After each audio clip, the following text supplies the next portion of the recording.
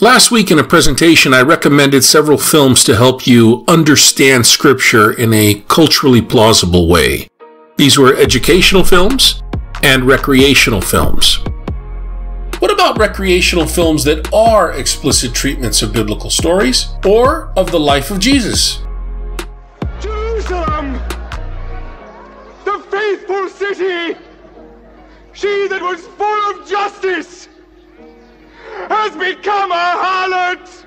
Well, I cannot think of any such production today that offers culturally informed depictions that, in turn, will help a reader better understand the Bible.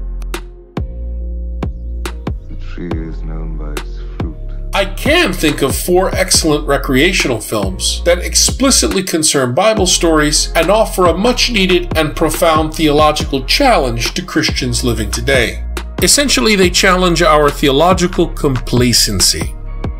2 of these films are by Jewish atheist filmmaker Darren Aronofsky. Noah is a profound retelling in Midrash of Genesis chapters 1 through 11.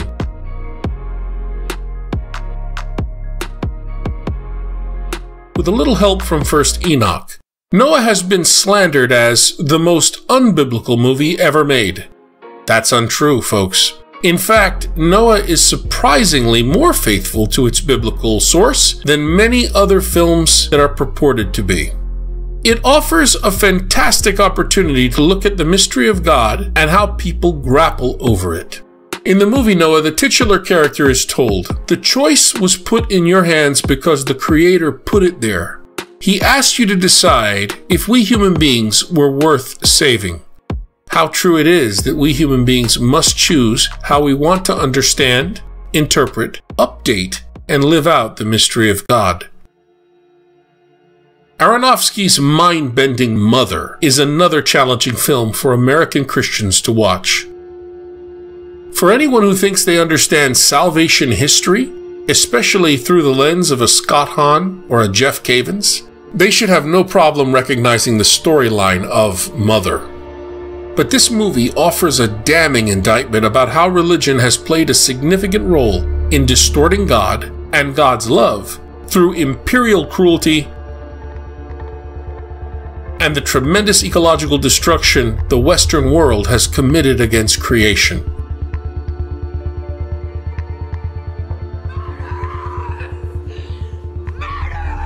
Mother, in many ways, offers us a meditation on Father Richard Rohr's dictum, "Your image of God creates you."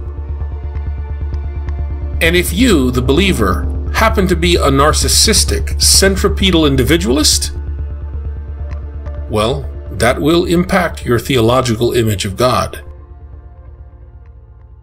Another brilliant atheist filmmaker, animator Nina Paley, offers us yet another theologically challenging film, Seder-Masochism. Paley, an avowed open-source activist, imaginatively gives us a run-through of the traditional Jewish Passover Seder. She combines Haggadah with 20th century popular music, including Louis Armstrong, Led Zeppelin, and the Beatles, irreverent and most unorthodox depictions of the Exodus story and characters, and an unscripted personal dialogue between herself and her late Jewish dad, Hiram.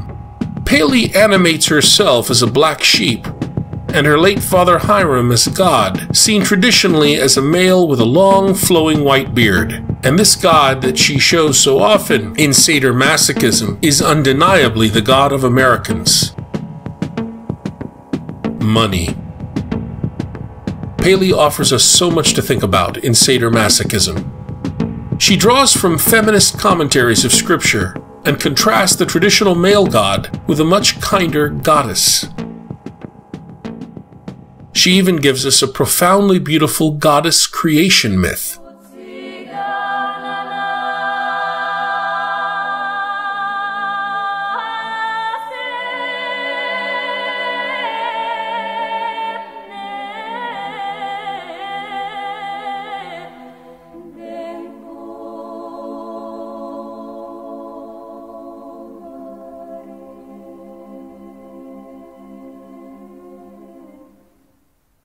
Paley reminds us that goddess worship was brutally suppressed by Israelite reformers in Old Testament times. Seder-Masochism raises important questions. After all, women are equally human to men, no? Then why are they silenced and sidelined and marginalized in Scripture? Why does the same happen in hierarchical religion? Where are the female voices in the human expression? Why the state of women in the history of the great monotheistic traditions?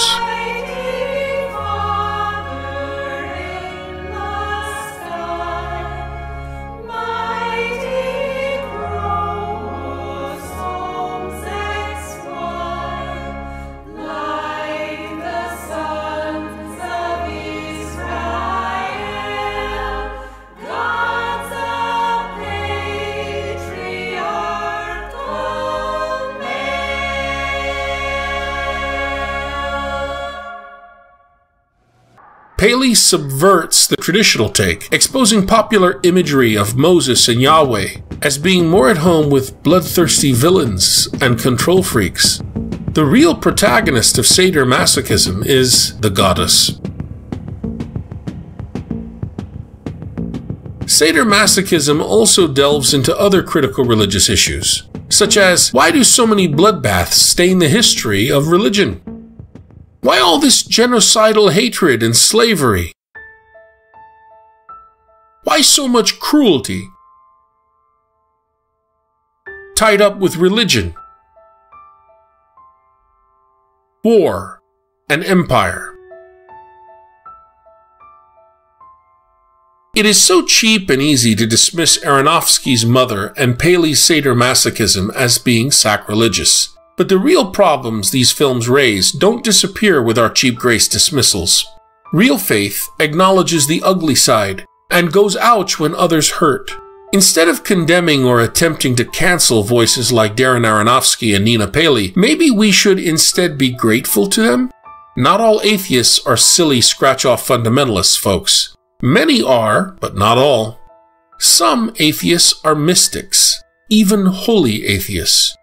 They present a challenging witness to the world, and a righteous doubt of counterfeit truth offered sacrosanct through complacent religious tradition. With the heteroloquy of these artists, Aronofsky and Paley, we Christians might be spurned to change and grow in good ways, reforming and refining our ideas of holy and absolute mystery. Finally, I'd like to offer you an excellent Jesus film, Jesus Christ Superstar, a 1973 movie. It is based on the rock opera of the same name by lyricist Tim Rice and composer Andrew Lloyd Webber. As far as Jesus movies go, Jesus Christ Superstar is at the top of my list. Why? Primarily it is because of two critical aspects that should be kept in mind whenever watching the film. The first is that Jesus Christ Superstar is not a movie directly dealing with Jesus, or Judas Iscariot, or Mary Magdalene, or the 12, or other gospel characters. Instead, Jesus Christ Superstar is about a group of young hippie actors reeling in the social changes of the late 1960s, meanwhile trying to put on a passion play. Grappling to discover their characters, these Western boomers draw extensively from the Jesus biographies produced by the New Quest for the Historical Jesus and all the social changes impacting them, such as the Civil Rights Movement, the Vietnam War, Richard Nixon, sexual liberation, etc. In that sense, Jesus Christ Superstar is so much more honest than all the other Jesus films. Jesus Christ Superstar's other saving grace is that instead of telling us who Jesus is and what he means, it asks. This movie asks rather than tells. Jesus Christ, who are you? What have you sacrificed? Jesus Christ Superstar, do you think you're what they say you are? These are essential, gutsy questions Christians cannot afford not to ask, hiding behind a shield of verbal orthodoxy. If you want to grow in a relationship with Christ, the songs of Jesus Christ Superstar offer a great exercise regimen. So, I've given you several recreational films explicitly related to the Bible that challenge our complacent orthodoxy. Noah, Mother, Seder-Masochism, and Jesus Christ Superstar.